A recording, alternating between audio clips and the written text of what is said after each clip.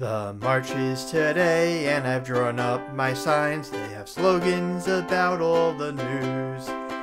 They trash talk the people I want to malign and trenchantly sum up my views. I shared every one on my internet feeds. They've already been faved and retweeted. But now it is time to step out the door, and I'm feeling so very depleted. Why do I need to go to the march when I posted my posters online?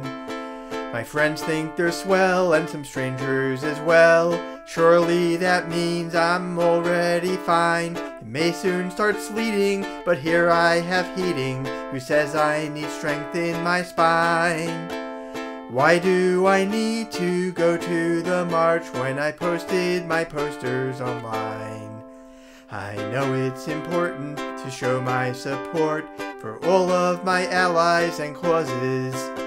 Unless you take actions, intentions fall short and won't get you any applauses.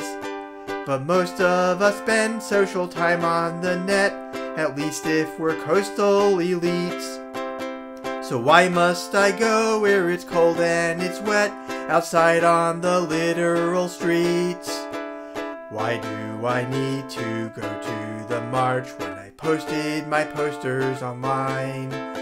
My friends think they're swell and some strangers as well. Surely that means I'm already fine. It may soon start sleeting, but here I have heating. Who says I need strength in my spine? Why do I need to go to the march when I posted my posters online? What's one person more or less? Will anybody care? Will it even matter if I'm not actually there? I don't like spending time outdoors if I have any druthers. So do I have to join the throng and lift my voice with others? Why do I need to go to the march when I posted my posters online?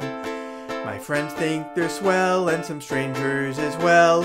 Surely that means I'm already fine. It may soon start sleeting, but here I have heating. Who says I need strength in my spine? Why do I need to go to the march when I posted my posters online?